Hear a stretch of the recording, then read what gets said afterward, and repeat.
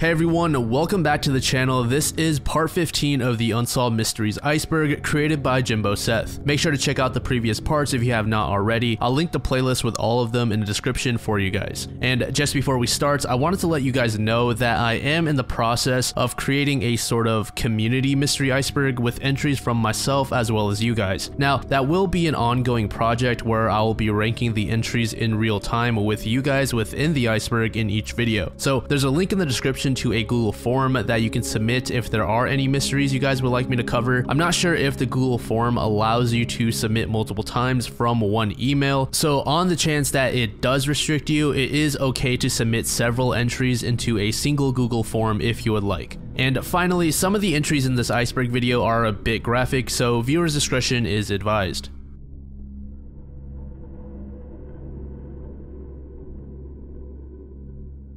In the mid-1870s, there was a series of tremors in North Carolina that struck fear into locals. The earliest tremor can be traced back to February of 1874, where people living near Chimney Rock claimed to have felt some intense quakes in the ground and heard thunderous booms coming from Bald Mountain. According to some, there were even traces of smoke coming from the ground. These claims are what drove residents to become fearful that a volcano could erupt soon. However, when tourists and news crews came to examine the site, they didn't exactly experience the same things. As news outlets caught wind of the rumors, they hopped on the wave and began printing out various articles revolving around the strange events in the mountains. This only resulted in more fear and panic within the community. One preacher even held a religious revival, saying, "The strong hearts of these wicked people will move by causing the mountain to shake and tremble beneath their feet." This spurred on numerous additional religious gatherings, and a resident was quoted saying, "Cattle, horses, and hogs were turned to the woods, and the entire people within the range of this awful excitement have concluded that they have but a few more days to live." The New York Times is one of the more notable news sources covering the Bald Mountain events and eventually claimed that it was a third-rate hoax. A professor named Warren Dupree from Wofford College learned about the tremors, and it sparked his curiosity enough for him to make a trip to North Carolina. Warren brought along about a dozen students, a civil engineer, and a church worker.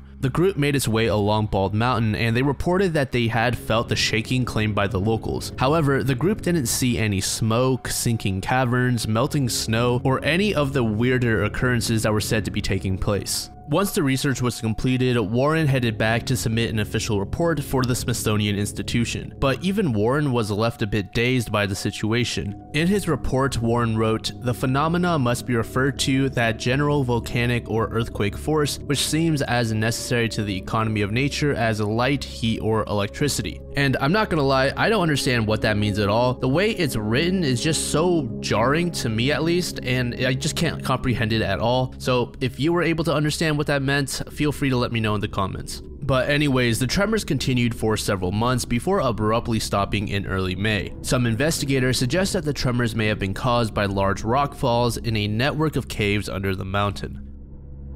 Today's video is brought to you by Private Internet Access VPN. PIA is a VPN service that masks your real IP address to make it appear as though you are from a different state or even different country. Browsing the internet without an encrypted connection is as good as sending a message that you intended to be private to everybody that you know. Whenever you connect to the Wi-Fi on a public network, such as an airport or a coffee shop, you could be at risk from the prying eyes of hackers and internet service providers. Use PIA to protect any of your devices, including your phone, computer, and much more. And even better, you can use PIA on as many devices as you want with just a single account. You can protect your entire household with a single subscription, costing around $2 a month. In case you aren't aware, there are thousands of sites and services across the internet that severely limit the amount of content that you can access based on your location. But with PIA, you can do things such as stream a completely different library of shows and movies on services like Netflix, Hulu, and more. For example, if you're in the US, you can't watch shows like The Office, Rick and Morty, or Brooklyn Nine-Nine, but if you switch your location to the UK, you now have access to those shows. You can even get exclusive deals for online purchases, including clothing, flights, and games. By simply turning on private internet access, you can leap past those restrictions and select a new IP from any of the 80+ countries that PIA offers. With a 30-day money-back guarantee and 24/7 customer support, there's no reason not to try private internet access. So click the link below to take advantage of the 83% off and get yourself a subscription for just $2.03 and 4 months free.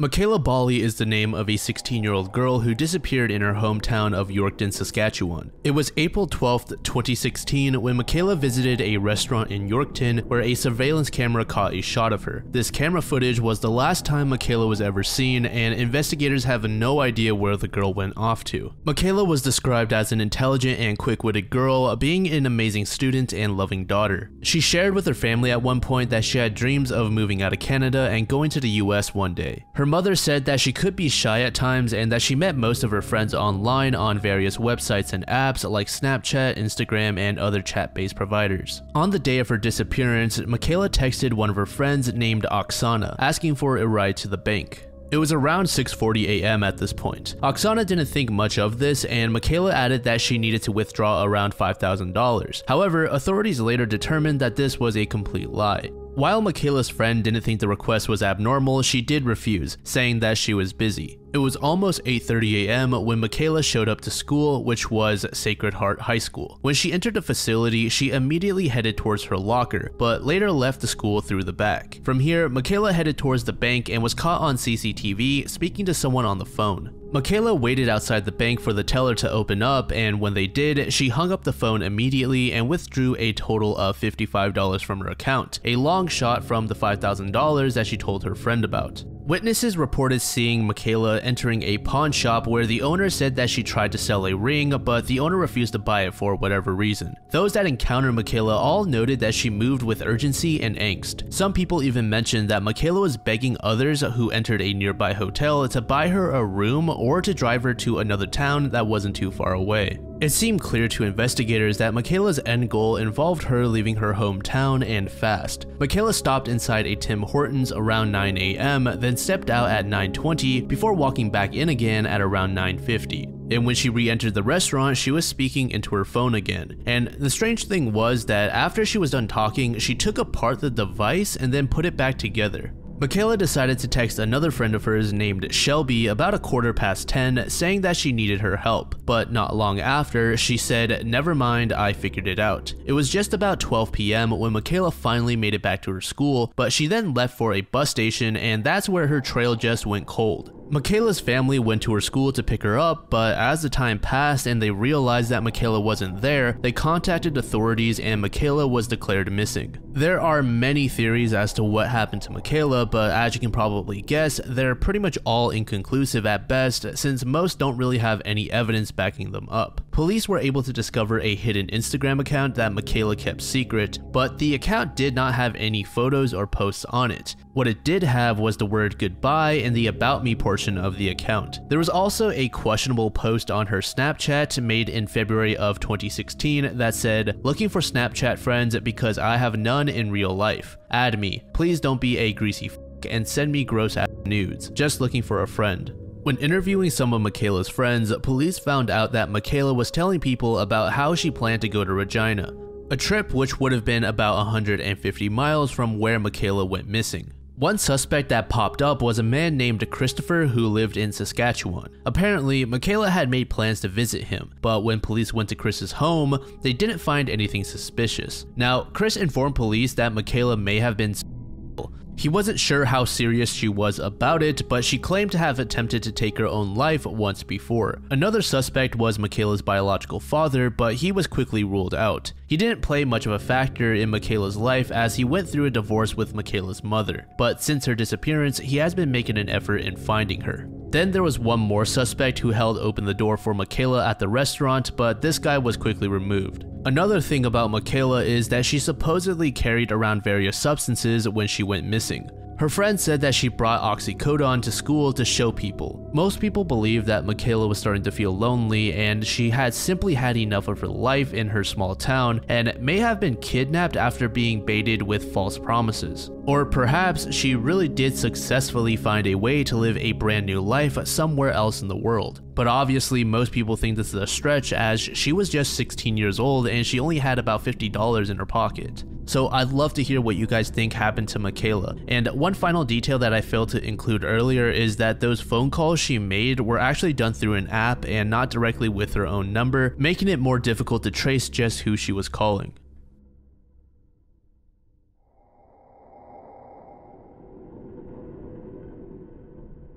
Our next entry takes us over to the state of Texas. In 1946, the city of Texarkana had to suffer from the wrath of the Phantom Killer, who wore a white mask and stalked residents in the night. In total, there were 8 victims, 5 of whom died. It took no more than 3 months for this killer to commit 4 atrocious acts of violence. The town was petrified, and few people living in Texarkana at the time were willing to go out at night, thinking that they might just be the next to fall victim to this mystery killer. The first attack took place on the night of February 22nd, 1946, and the 2 victims were 25-year-old Jimmy Hollis and his girlfriend Mary Jean Larry. The young couple pulled over to a secluded lover's lane that wasn't far from town. Based on the reports, the Phantom Killer walked up to the car window while holding out a gun. The killer commanded Hollis to remove his clothing, specifically his pants, before being brutally beaten. The gunman then set his attention upon Mary. He wanted to play a sick game with her where he commanded her to run away from him before taking off after her. Mary sprinted for her life but ended up at a ditch where the killer then told her to change directions. Eventually, he caught up to her and assaulted her with his gun. Not knowing if she survived, she closed her eyes, but surprisingly, the gunman just let her go. When authorities arrived, Jimmy was in critical condition and rushed to a hospital. He sustained multiple severe injuries to his head, including a fractured skull. Both Mary and Jimmy said that the man was wearing a pillowcase over his face with eye holes cut out in the front.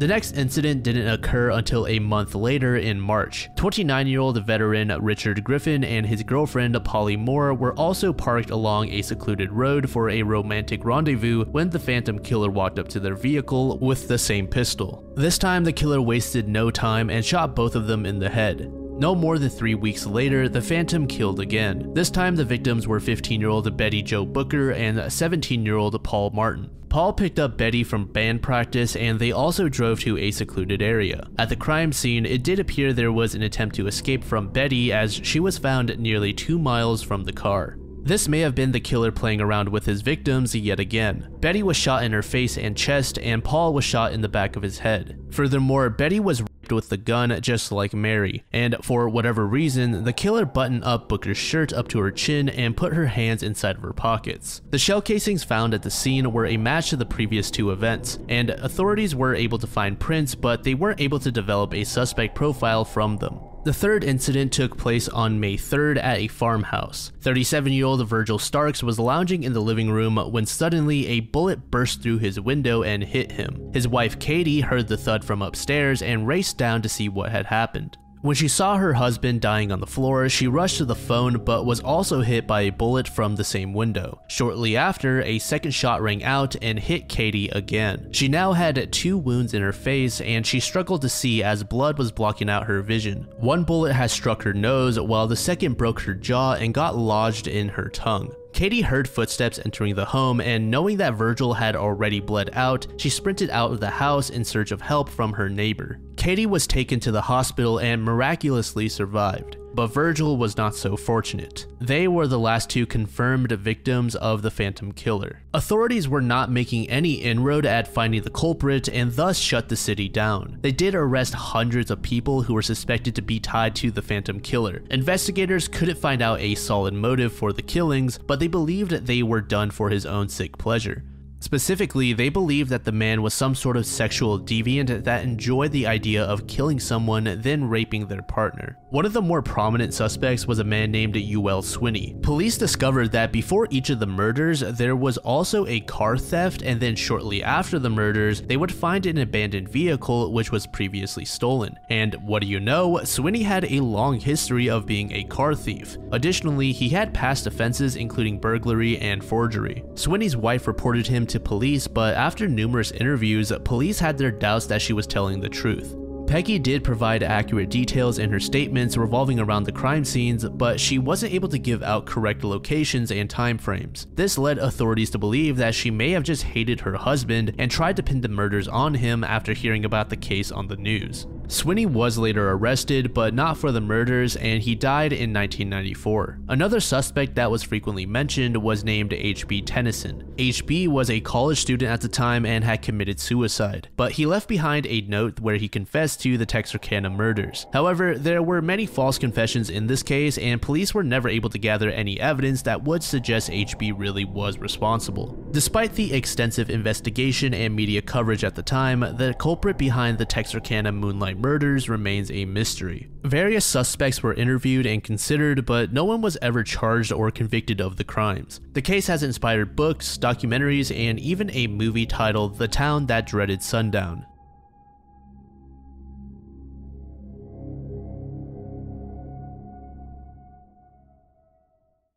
If you're like me and have never heard of Cracker Barrel before, it's described as an old country store that doubles as both a restaurant as well as a sort of gift shop. And from what I can understand, this entire entry stemmed from a single Facebook post. A man named Brad made his way to the Cracker Barrel Facebook page and demanded to be told why his wife was fired. This comment became an ongoing meme from that point on. And during the peak of all this, everyone flooded Cracker Barrel's posts with comments asking why Brad's wife, who worked 11 years for Cracker Barrel, was fired.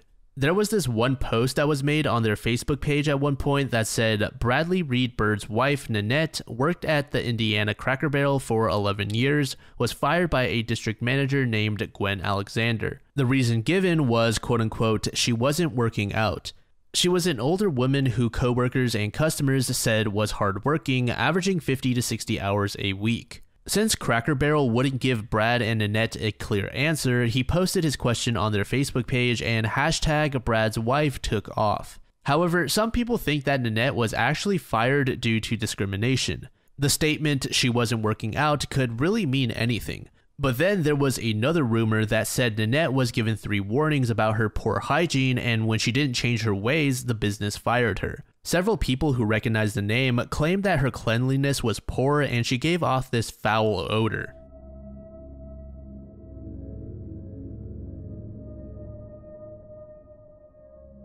This entry refers to the mysterious disappearance of a woman and her child. The woman's surname was Liu, and she was 37 years old at the time of her disappearance, and her daughter was 4. On January 20th, 2008, Liu took her daughter to the Yuan Lin Financial Building in Taiwan via a scooter. Liu stepped inside of the elevator in the building at midnight and then just poof, disappeared in the building. When authorities were notified of the disappearance and arrived at the building, they were left baffled as to where she could have gone. One of the employees told police that Liu looked to be in a hurry, and when they stopped her to ask why she was there, Liu said that she was there to see a friend. The employee thought nothing of this and let her pass. Liu jumped into the elevator with her daughter, and that was the last time she was ever seen in person. There were several employees who clocked out of work and exited the building as the time passed. However, none of those people were Liu. Just where had she gone? The employee began to feel this ominous pit opening up in his stomach and went to sweep through the surveillance footage. And this is where that employee got really creeped out. He found images and video of Liu looking around nervously after getting into the elevator.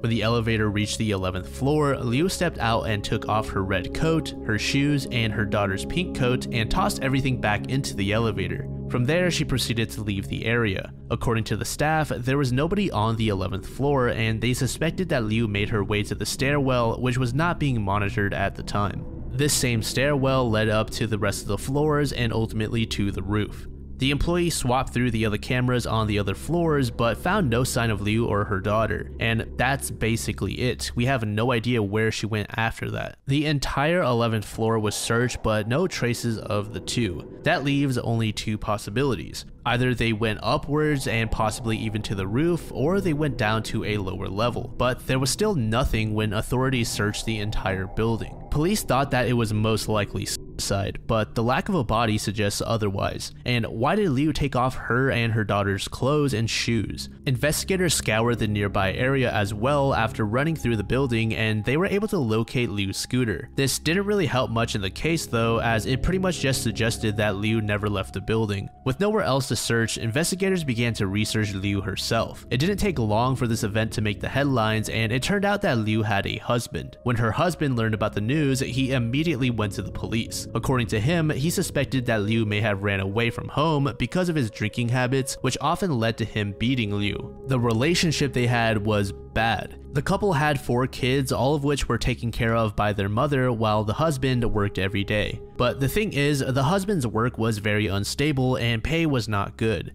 Shortly before Liu's disappearance, the couple had an especially harsh argument and Liu grabbed her 4-year-old and left home on that scooter. As time went by and Liu failed to return home, the husband went to look for her in her hometown, but he never found her. Fast forward to the day where the husband heard the news, he said he never saw or had any contact with Liu leading up to that day after the 20th. Police interviewed all of the family members and they learned from the eldest daughter, who was still in junior high, that Liu told her she was going to a friend's house for a few days but would return soon. Investigators and internet sleuths are at a loss as to what happened to Liu and her 4-year-old daughter. Some speculated that she was running away from someone, possibly even her own husband. And there's also the topic of the 11th floor. Why did she get off at that particular one when there were 16 in total?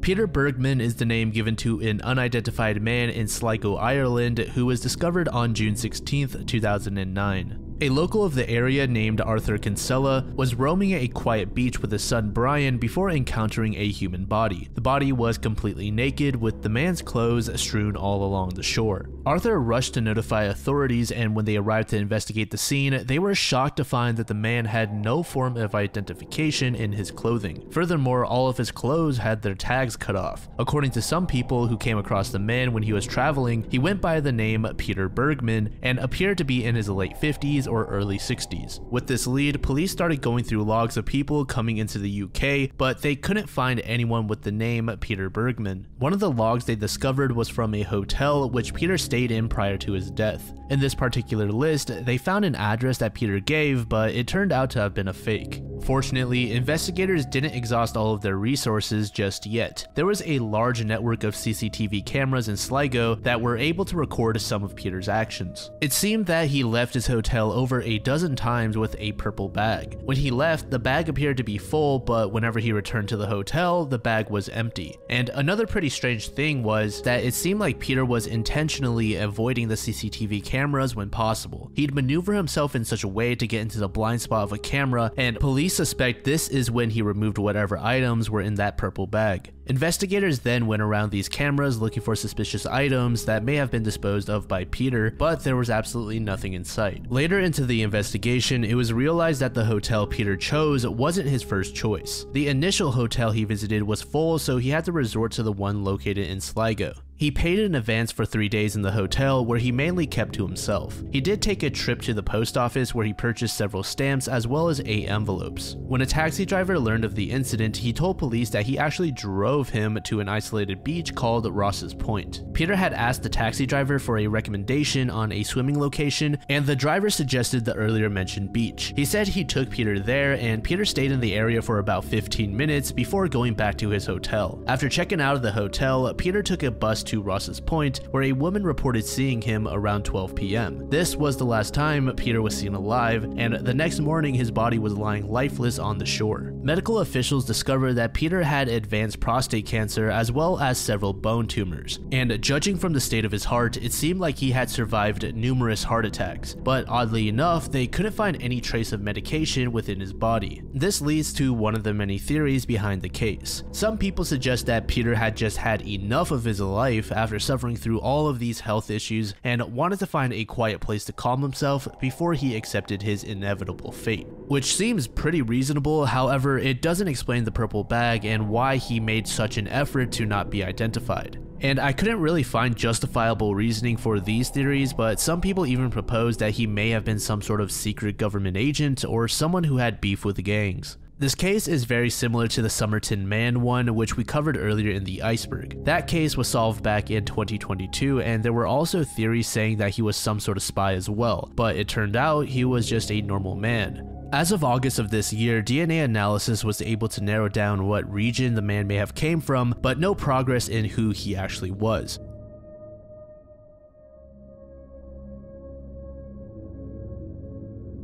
The Sandown Clown is a mysterious being that became famous when two children reported their encounter with it at Lake Common in Sandown. The clown is said to be over 2 meters in height, which is about 6'5". It had 2 legs, 2 arms, and an extremely large head relative to the rest of its body. The clown's skin was pale and had the texture of paper. Each of its hands and feet had 3 digits. Furthermore, the face on the sphere head looked as though it was painted on, and the design on the face is where the clown name comes from. The kids claimed that the clown was carrying a sort of microphone in its hands, which it used to speak. They also mentioned that before the clown appeared, there was some sort of wailing noise similar to an ambulance. It's suspected that this sound also came from the microphone. When the kids heard the sound, they went towards it, which took them across a footbridge above a stream. On the other side was the curious yet shy Sandown Clown. It was said to be friendly and spoke to the kids for about half an hour. When the kids left and returned to their parents, the clown was never to be seen again.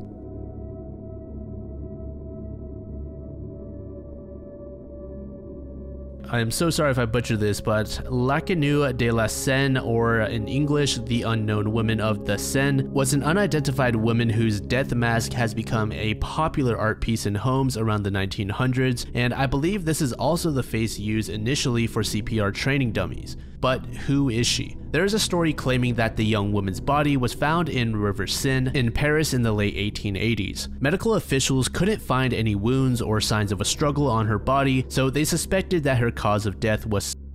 One of the pathologists at the Paris morgue was captivated by the beauty of the girl so much that he felt the need to create a wax cast death mask of her face. This is just a story though, and it's not exactly 100% without a doubt true. Another story says that the painter Jules Joseph Lefebvre created a painting of a girl who was dying of tuberculosis, and it was this painting that inspired the creation of that wax mask. The girl was rumored to have died from her illness around the mid-1870s. Then, in another account, the mask was rumored to have been stolen from the daughter of a mask manufacturer that resided in Germany. It's estimated that the girl was 16 at the time of her death, but her identity is still unknown.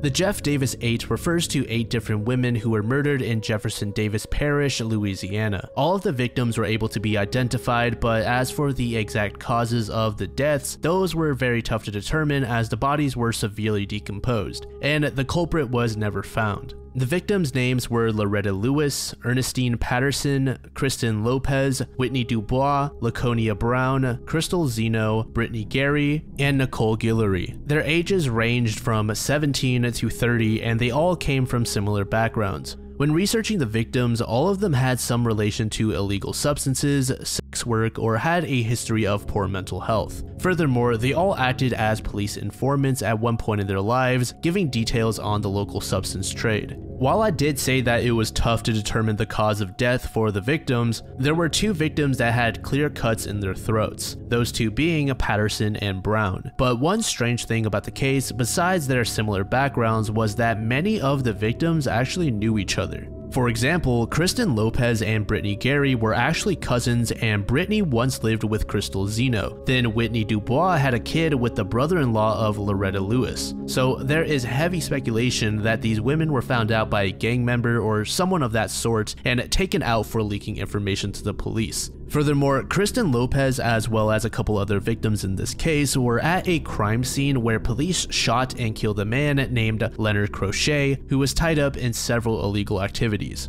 One of the suspects was named Frankie Richard, who admitted to having sex with many of the victims. Who exactly is Frankie? Well, he owned a strip club and partook in several different illegal activities within the community. Of the victims, the final one he saw was Kristen Lopez, and he was actually charged with her murder, but those charges were eventually dropped due to the mishandling of vital evidence as well as conflicting eyewitness accounts. The next suspects involved Ernestine Patterson. She was known for her sex work and had met up with 2 men named Byron Jones and Lawrence Nixon at an abandoned house. According to Lawrence's wife, she saw Lawrence carrying a large industrial-sized trash bag, which he set on their front porch. After a short while, she noticed a red liquid creating a pool underneath the bag. She assumed this to be blood, but police didn't act on this lead until 15 months after Patterson's murder, so by that time, they couldn't find anything on the porch. They were quoted saying, "failed to demonstrate the presence of blood." This got a lot of the public riled up, with many suspecting that perhaps members of the police force were corrupt. In fact, at one point, the chief criminal investigator in the case, Warren Gary, was being accused of buying the exact truck that was seen at the site where Kristen Lopez was killed. And to make matters worse, the chief bought the Chevy Silverado off a former inmate and friend of Frankie Richard, who again was the club owner we mentioned earlier. Frankie actually died in his sleep in the latter half of March back in 2020. Some investigators thought that it was suicide, some thought a freak accident, and some thought he was murdered. But anyways, that truck had not yet been swapped for DNA, and Gary resold it for a 2x gain after cleaning it up. There was an intense dispute on whether Gary knew that the truck was a key part of Lopez's murder, and during that time, Gary was temporarily kicked off of the case. He also received a fine from the Board of Ethics, but this blemish didn't stop him from getting a promotion to the head of evidence. Ultimately, in March of 2016, Warren Gary was shot dead in his sleep by his own grandson. So this entire case is a big fat mess, but it seems that most people are on the side that there is one or maybe even several corrupt officers tampering with evidence and manipulating the case as a whole behind the scenes.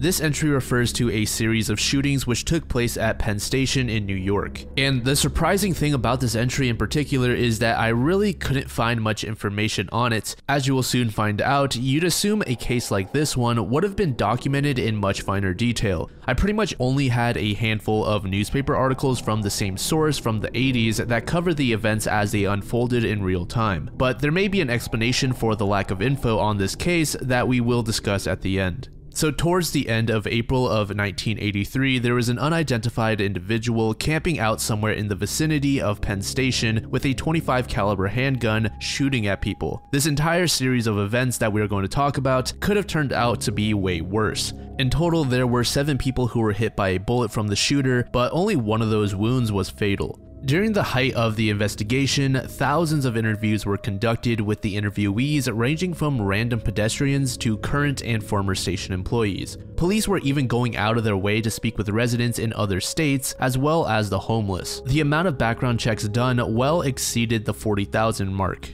Assistant Chief Richard Dillon was quoted saying, "It is a very slow, tedious process." The director of the investigation stated that he believed the culprit was a quiet recluse of a man, but has been living in the area for quite some time, so he should be somewhat recognizable. Most of the shots were suspected to have taken place from an elevated level.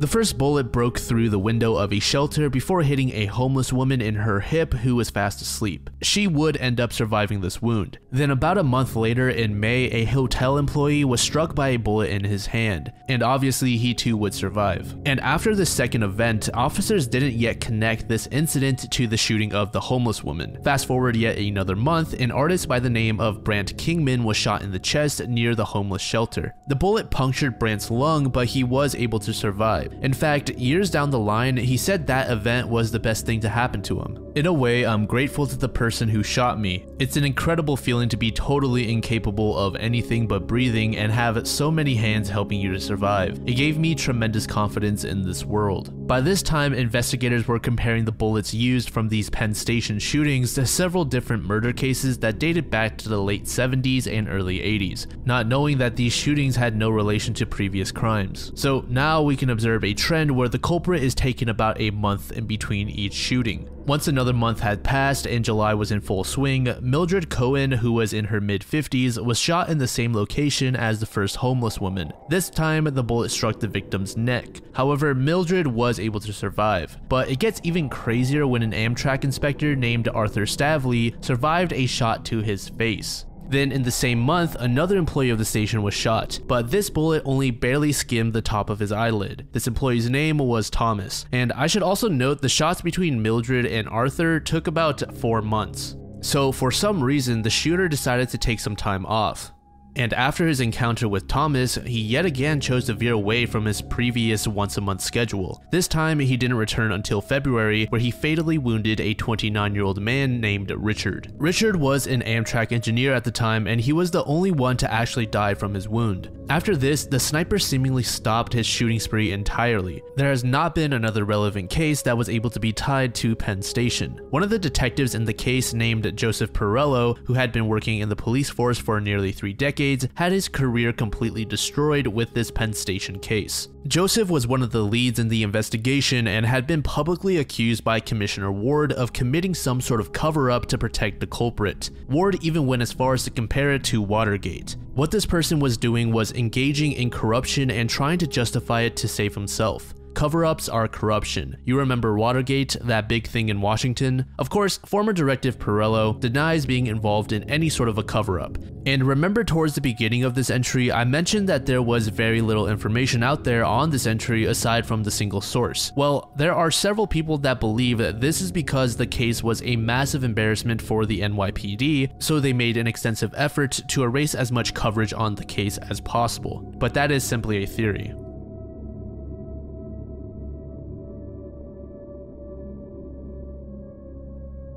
This entry is going to be a pretty short one. The striped jaguar is a cryptid or creature that is said to roam around the rainforests of Peru, Ecuador, and Colombia. Obviously from the name, you can probably guess that it resembles a tiger with its stripes, but is in fact a jaguar. So it's almost like I'm going to use loose quotes here, a mini tiger. Male tigers have been recorded weighing well past 600 pounds at times, while the heavier jaguars are more like in their 300s at the absolute most. Several hunters have told stories about the animal, claiming that they barely escaped with their lives after being stalked by the striped jaguar. In 1992, a Peruvian zoologist by the name of Peter Hawking received a skull from a hunter who claimed that it was from a striped jaguar. The skull did resemble that of a jaguar, albeit it was just a bit narrower. Peter, although intrigued, was skeptical that such an animal actually existed.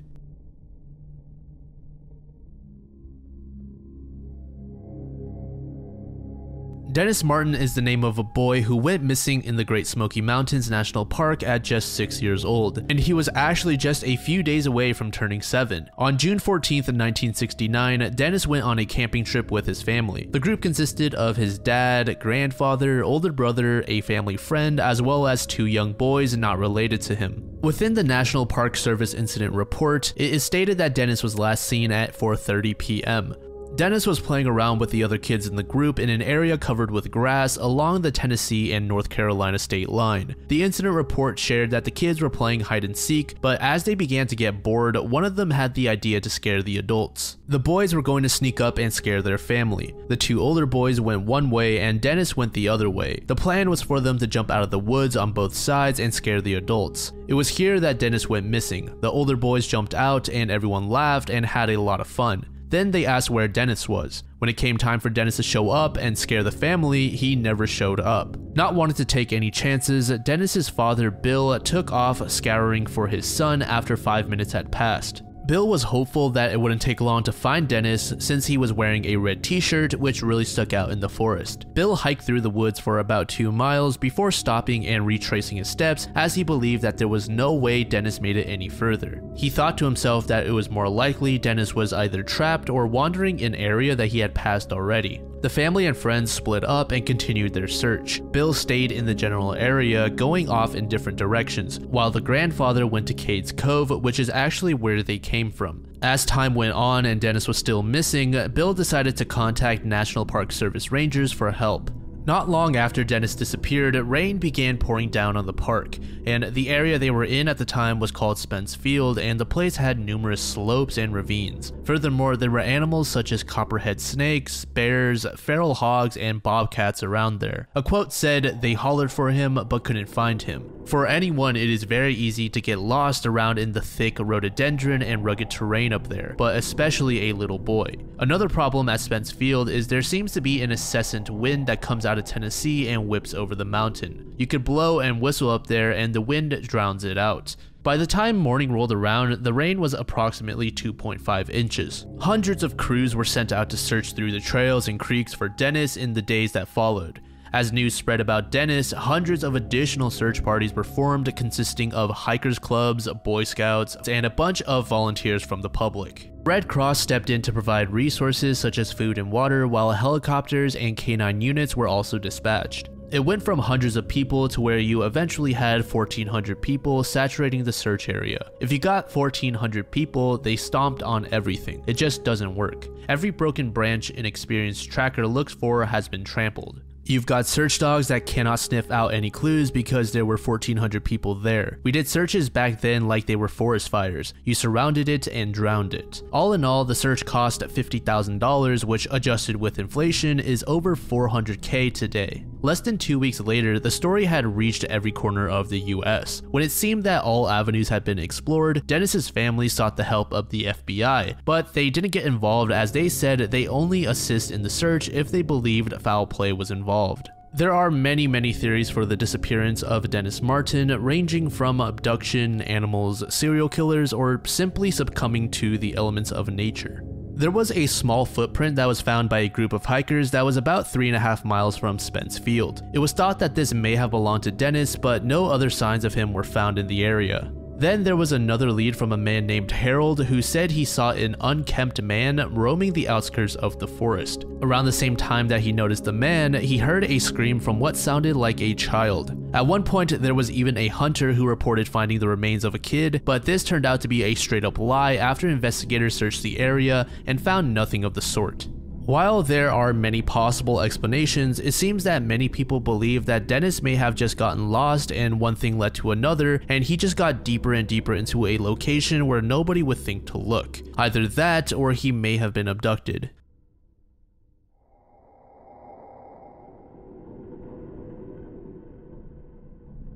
Bouvet Island is a small island that is primarily covered in ice and is regarded as one of the most remote islands in the world. The closest land is the coast of Antarctica, and that is nearly 1,000 miles away, but despite how remote the island is, it has quite a history. Bouvet was first discovered on January 1st, 1739 by Jean-Baptiste Bouvet de Lazier, and later became lost for 69 years since Bouvet had incorrectly marked its location. It later turned back up in 1808 after several decorated explorers failed to find it. So knowing all this, how exactly did the small lifeboat that you see now arrive at such an isolated location? And where exactly did it come from? Needless to say, the lifeboat did not have any details on it to help reveal its origin. If we fast forward to 1964, the South Africans issued 2 vessels to rendezvous at Bouvet, but due to unsafe conditions, this journey was delayed. But eventually they decided to attempt a landing with a helicopter, and this trip was led by Lieutenant Commander Alan Crawford. When the helicopter neared the island, Crawford noticed the out-of-place abandoned lifeboat, which was half swamped and surrounded by a colony of seals. The following was an excerpt by Crawford himself. What drama, we wondered, was attached to this strange discovery? There were no markings to identify its origin or nationality. On the rocks 100 yards away was a 44-gallon drum and a pair of oars, with pieces of wood and a copper flotation or buoyancy tank opened out flat for some purpose. Thinking castaways might have landed, we made a brief search but found no human remains. Crawford was stumped as to how such a tiny vessel survived crossing through the Southern Ocean with just a pair of oars. As far as he could tell, the boat never had a mast and sail or an engine, but what Crawford was most curious about was the fate of the person or crew that manned the lifeboat. Crawford's team was on the island for less than an hour and thus couldn't properly investigate their discovery. They gathered rock samples and only ventured a few yards from shore in each direction. Although they didn't go too deep, they were keeping an eye out for bodies or any sign of habitation, but they didn't find anything. In 1966, there was a biological survey group that had taken a particular interest in Bouvet Island, particularly the lagoon. However, they never mentioned whether or not the lifeboat was still there. In fact, it seemed like Crawford was the only person to ever mention it.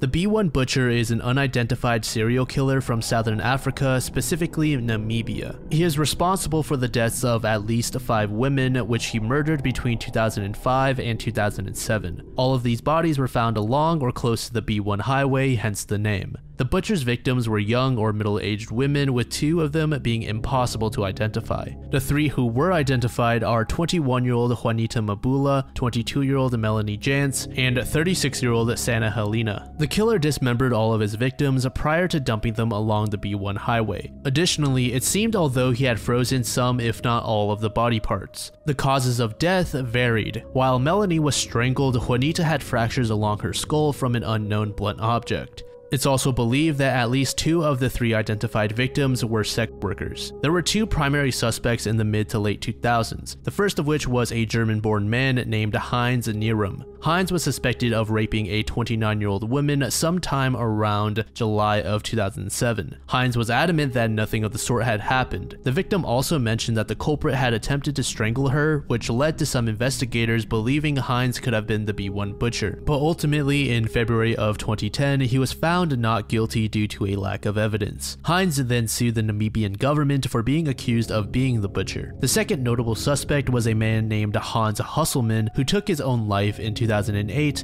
after he had been accused of being the killer. Prior to the accusation, Hans had served a life sentence for 2 murders before being released in 2004. The evidence in Hans's case was also deemed inconclusive. While some believe that Hans took his life because he was the killer, some were of the opinion that the man just couldn't come to terms with serving more time in prison for a crime he didn't actually commit. Either way, after his death, many investigators began to theorize that perhaps the B1 murders were done by not one but several people. Authorities said it was possible that there was one mastermind leading a group of killers, or there were several copycats that were trying to hide under the guise of the B1 butcher.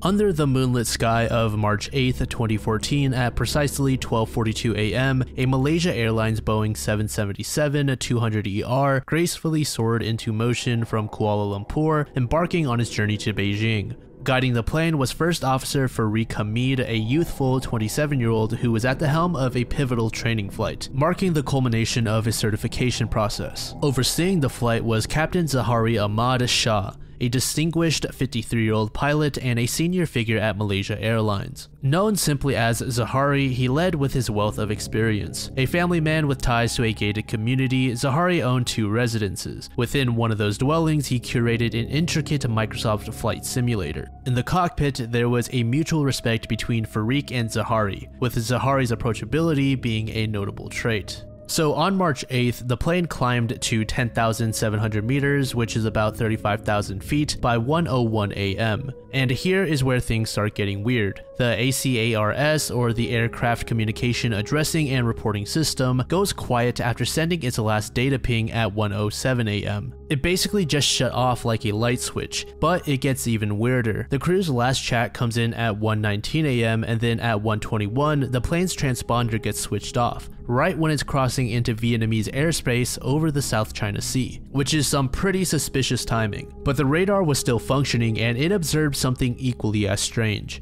At 1:30 a.m., the flight decides to make a U-turn, heading southwest over the Malay Peninsula and then northwest over the Strait of Malacca. But the weirdness doesn't stop there. By 2:22 a.m., the radar is basically like, I'm done with this nonsense, and lost track of the plane completely as it soared over the Andaman Sea. Meanwhile, this satellite called Inmarsat goes crazy in the sky, sending signals every hour from 1:07 a.m. to 8:11 a.m. The flight was officially lost, and thus the search parties went into overdrive. First, they scoured the South China Sea, but then they figured the plane must have taken a detour west after the transponder issue, so attention shifted to the Strait of Malacca and the Andaman Sea. But as you probably expect, they didn't find anything. Fast forward to March 24th, 2014, which is about 2 weeks later, Malaysian Prime Minister Najib Razak steps in and drops a bombshell. He says, based on some satellite and investigation detail, Flight 370 is gone. It had crashed into the Indian Ocean around 25 kilometers, which is about 1,500 miles, southwest of Australia. 0 survivors is the most likely outcome. But even though they came to this conclusion, there was still another task at hand. The wreckage of the plane still needed to be found, but finding that crash site is just like finding a needle in a haystack, essentially impossible. It takes until July 29th, 2015 for a single piece of the plane to wash ashore on Reunion Island. And it's not alone. More bits show up on beaches in Africa and islands nearby. These pieces were kind of like puzzle bits slowly coming together telling a story. 3 of them were from Flight 370 for sure, and 17 of them are strong maybes. And unfortunately, these pieces were not enough to tell us the true fate of Flight 370. Was it a breakup mid-air or a crash into the sea? The search was officially concluded in 2017 with far from favorable results. But then Ocean Infinity, which is a marine robotics company, steps in with a brief search. They also found nothing.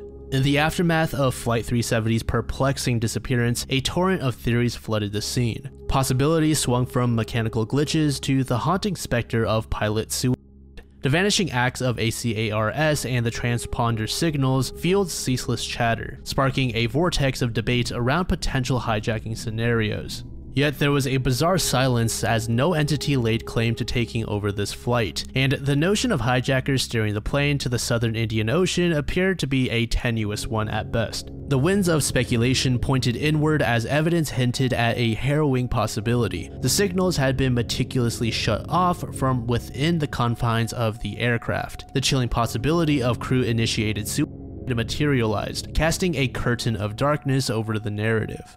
Puzzlingly, the behavior of the captain, first officer, and cabin crew yielded no glaring abnormalities, complicating this haunting theory. 2016 cast a spotlight on an eerie revelation. The pilot, within the realm of his own flight simulator, had embarked on a simulated odyssey over the southern Indian Ocean mere weeks before the aircraft's enigmatic departure from reality. Strangely echoing the final path of the missing plane, the simulation unveiled by New York Magazine thrust the narrative into an unsettling realm. The puzzle deepened as glimpses of the pilot's personal life surfaced, their intricacies lending credence to the disquieting notion of premeditated pilot-triggered catastrophe. And then, amidst a fog of uncertainty, emerged the notion of a shuddering alternative, that Flight 370 had met its end through the fiery kiss of projectiles. Far-fetched whispers grew that it might have been downed by a missile, yet the sands of reality revealed no scars of missile shrapnel, no echoes of projectiles in the debris. In the wake of this unraveling enigma, the tale teetered on the precipice of understanding, poised between the jagged edges of reality and the chasms of the unknown. The world watched, caught in a silent dance of questions as Flight 370's saga continued to elude the grasp of definitive closure.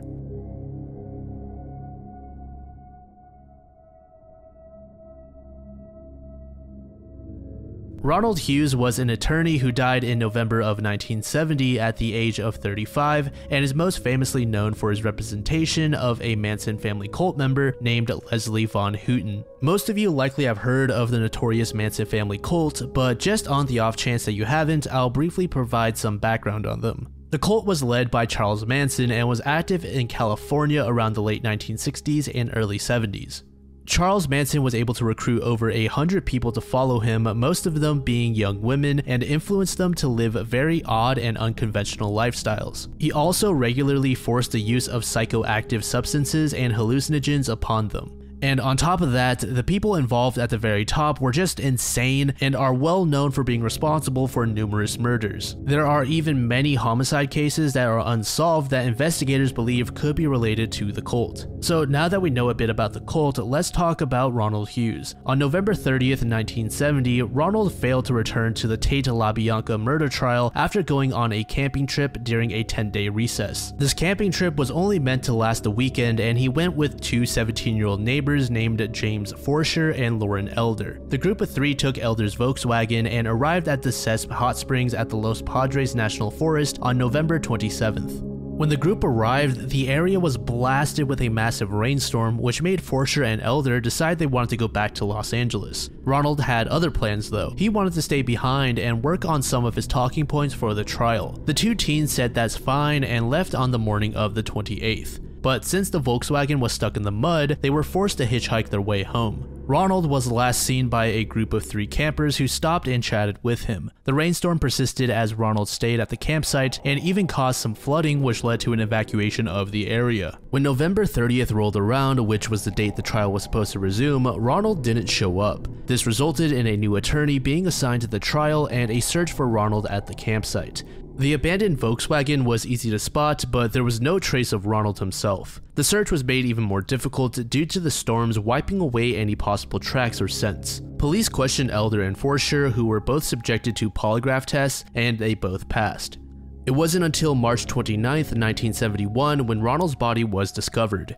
Two fishermen were venturing past a gorge in Ventura County when they noticed a pretty large mass wedged between two boulders. When the two men got closer and had a better look, they realized it was the body of a man. This man was Ronald. He was found approximately 8 miles from where he was last seen by those 3 campers, and they had to use his dental records to positively ID him. And due to the state of the body, medical officials couldn't determine the cause of death. The Ventura County Sheriff stated that he couldn't find any noticeable signs of foul play and thought it was more likely for Ronald's death to have been accidental. The sheriff believed this is how events unfolded. The huge rainstorm flooded the area, causing the creek to swell and drag Ronald away by accident. From here, the sheriff thought that it was possible Ronald drowned before having his body destroyed from the rocks and debris. Or he was still alive while being swept away in the flood and was killed by those rocks and debris before getting stuck between the boulders. But due to the circumstances of his death, many people believe that the Manson family had something to do with Ronald's death. Why did the Manson family want Ronald dead? Well, theorists believe that Charles Manson himself wanted a different attorney assigned to Leslie, as Ronald tried to separate Leslie's personal interests and the family's interests. What that meant was Leslie was ready to take the fall for any crimes that she didn't even commit. This greatly angered Ronald, and he was quoted saying, "I refuse to take part in any proceeding where I am forced to push a client out the window." It was here when that 10-day recess was issued, and Ronald said that he was immensely confident that he could lock down an acquittal for Leslie.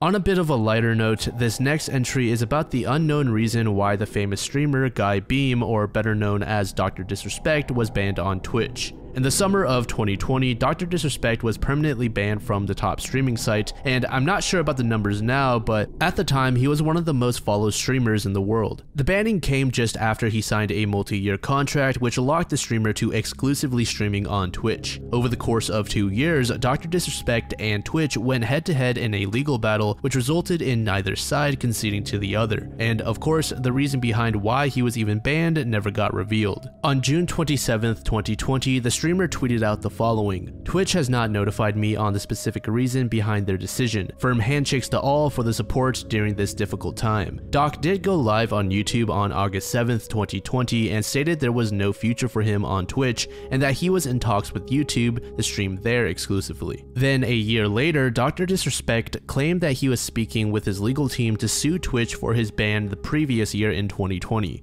Additionally, he mentioned that he knew exactly why he was banned and disagreed that it was worth banning him over. There's a reason why, and I'll just say this right now, champs. There's a reason why we're suing the fuck out of him, okay? I don't know how else to put it. The amount of damages, and you just don't. Nah. Theories regarding why Dr. Disrespect was banned vary quite drastically, but one that I found quite interesting suggests that Twitch may have not wanted to fulfill that multi-year contract. In 2016, a competitor to Twitch named Mixer was launched by Microsoft. Mixer's plan to onboard users and overtake Twitch was to buy out the largest streamers in the industry. So in 2019, they signed Ninja and Shroud, with Ninja's contract supposedly being valued at $30 million. With 2 of the largest performers gone, Twitch frantically contacted the big streamers that were still on their site to sign exclusivity deals. So this theory proposes that Twitch may have offered Dr. Disrespect a large 8-figure contract to sort of fight off Mixer. However, when Mixer shut down and their exclusive streamers went back to Twitch for free, they didn't want to pay Dr. Disrespect the money. Twitch made it incredibly clear that it was never to be revealed why Doc was banned because there may be public outrage, and I think this definitely could be a possibility. And if this was the case, it's also understandable why Doc would want to take legal action.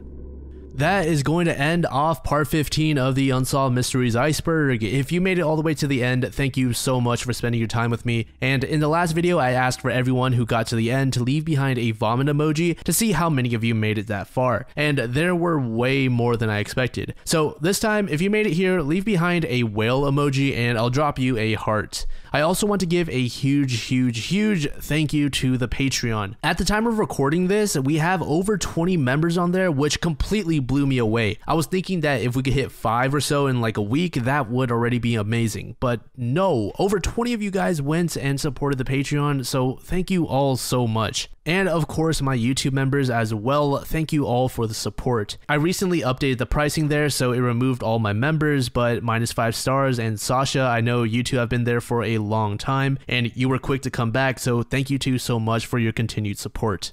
I really want to stack the Patreon and memberships with exclusive videos, so I'm working on smaller like 7 to 10 minute videos as well that will go up for you guys only, and of course on the Patreon you will get the TCAP Iceberg series. So before we end the video, I want to shout out Synthrunner, Sasha Wise, -5 stars, Ray Booney, John Thomas, Sin Moncour, Len, Sophie Livingstone, Sally Bunce, Dip Shizzle, Pedro Elizondo Jr., HaloFan234, Owl Yoop, 4L60E, Beck Walls, Steve Sharofsky, Grace, Adventure Ted, Taylor Stone King, Ray, Main Adam, David Veltman, Derek Waterbury, Morgan Smith, Jonah Hudson, Victor, so sorry I'm going to butcher your last name, is it Chamil, Sarah Crude, Greg, Maui, Sarah Richardson, and Jackson W. Thank you all so much for your support. And if any of you guys are still watching want to support me and the channel outside of just watching the videos, you can either become a member or a patron. The memberships are $1 and will grant you access to those exclusive videos, and you also get early access to all of my videos with no mid-rolls. The Patreon starts at $2, but the two tiers are the exact same. You also get early access to the vids there, but the ads on there slightly differ in their delivery, as I can be much more explicit with the details on Patreon. You will also get access to the much beloved exclusive TCAP Iceberg series, which I am currently working on and will likely go live there sometime mid to early September. And if you support either the memberships or the Patreon, your name will be at the beginning and end of all of my videos.